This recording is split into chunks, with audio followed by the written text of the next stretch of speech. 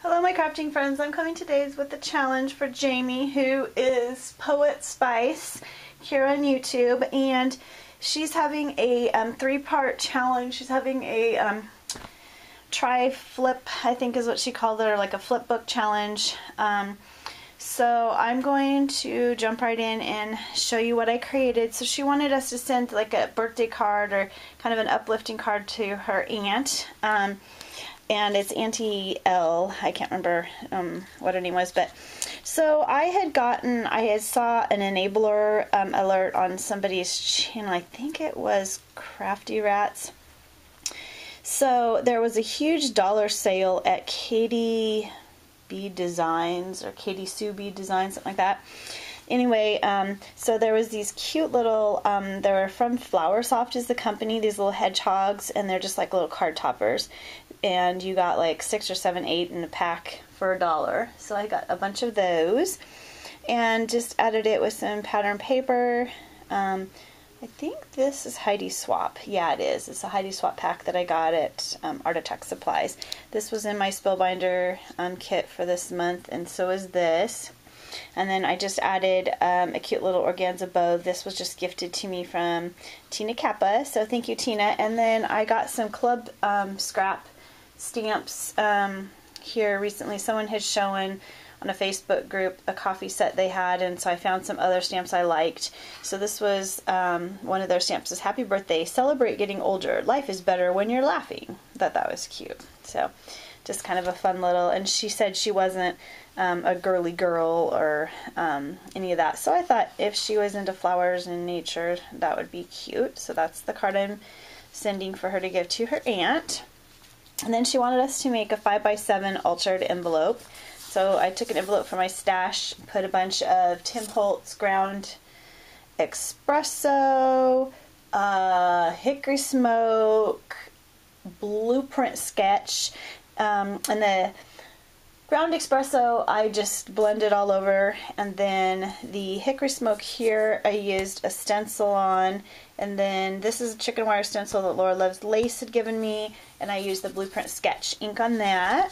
Did the back and the front, and then she wanted us to put you know, just a little card in there, and I know she likes music notes. And then this is the back is just a blue that I thought matched with this blue. It's double-sided because it was kind of a thin paper. So, and then I'm going to show you my flip book. I did look on her challenge, and this is what I did was the envelopes from Recollections that you get with the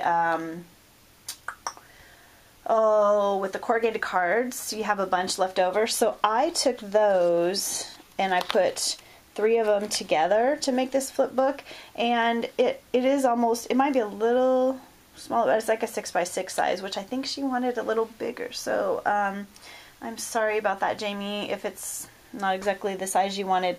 The size that she had written down on her video seemed to be like a different size for me, even if you did like the trifold one, which I have done some of those, but those turn out to be like 4x6. So anyway, I hope this is going to be acceptable. I had a lot of fun creating this for you, and I used the Heidi Swap papers, and she is not really, she likes all colors, she likes really bright things, so I hope she'll like this.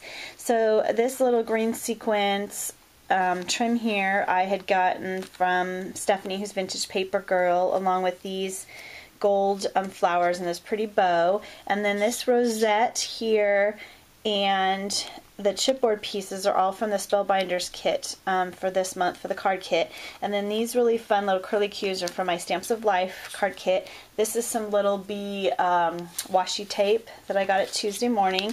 And then since it was a little bit chunky, I added just a tiny little Velcro piece here. And then this was a stamped, or an image, and I believe it came from New Crafter Bev, my aunt. I think she had used her scan and cut out a bunch when I had a challenge going on for colored images. And then these also were part of the Spellbinders kit. And then in here I just put some tags for her that I had die cut. I know she loves her tags. And then these are more of the Spellbinders card kit images, and this is a colored and stamped image that I got from Donna Gonzalez when she did my challenge. And then I have some little goodies tucked in here for Jamie, which I'm not going to spoil and show her those. These also were part of the Spellbinders kit. And this is a fun little image that I got from that same dollar sale, like the card that I made for her aunt. And this image also, I thought that was really cute. The little kid and their little doggy. And then the smile and the remember are from the Spellbinders kit. And there's some die cuts in here for Jamie as well. And then I just put my Created with Love stamp on the back. So I hope that you enjoy your challenge entries, Jamie, for a fun challenge. I've really loved making these flip books. Natasha, who is Menashka here on YouTube, is doing a challenge too for some flip books for some crafty friends. So I'm gonna hopefully to get those done as well. So yeah, I think this is a fun way, you know, to, if you don't make it too bulky. This one is probably a little bulkier than you know, normal, but you could make them fairly flat, and they're, you know, fairly inexpensive to send to a crafty friend to just let them know that you're thinking about them. So thank you, Jamie, for a super fun challenge. Thank you, ladies, for watching, and happy crafting.